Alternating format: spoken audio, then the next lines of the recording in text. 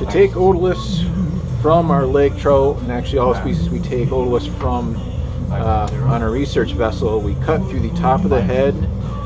We know the spot based on where the scales end, basically right at the back of the head. It can be difficult to see, but on this fish the spot is actually right here. And sometimes you can tell too by how soft or hard the flesh is. The top of the head is more solid, behind the fleshy part is softer. And when you move the knife around, you can actually see where the softer flesh meets the back of the head. And sometimes when you slide the knife, it just tends to catch right at the right spot. So once you have the spot, you just cut forward at approximately a 45-degree angle, and the cut will actually end up right around the back of the mouth somewhere. One of the keys with this is using a good knife. Serrated knives work best for this. We use Dexter Tiger Edge knives, so it's an 8-inch serrated blade, and they work really great. We've used these knives for years, and they hold their edge really well. So you just find that spot, slice forward at a 45-degree angle. Usually I'll pop the head over the lower jaw to open up the space.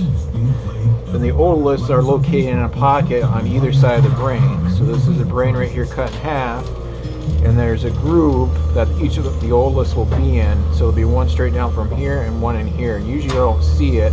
Sometimes you can pull the brain aside if you want. For this, maybe I'll see if I can pull it, and I don't know how close the video will work. We'll see if we can see an otolith.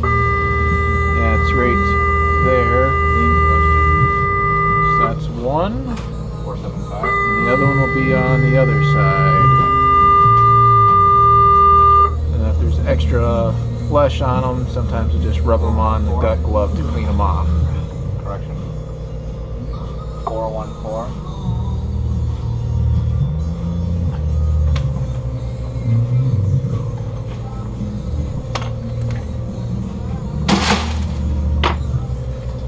So next fish, same thing. Find the spot where the scales end right at the back of the head. Forward at a 45-degree angle. Flip the top of the head over.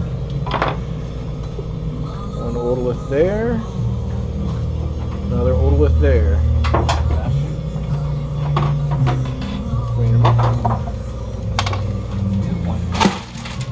Smaller fish, same thing.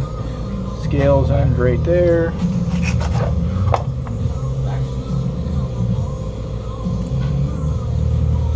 One, 445, and the other.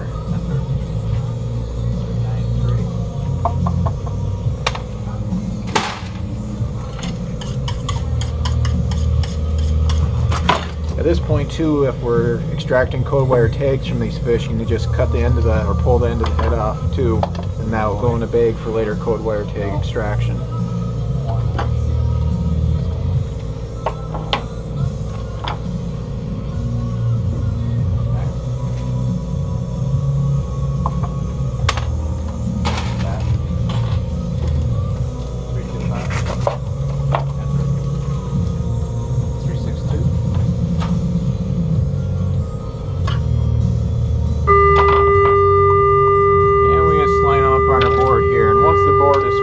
Then the person processing the fish will pass them to the other person with the scale envelopes.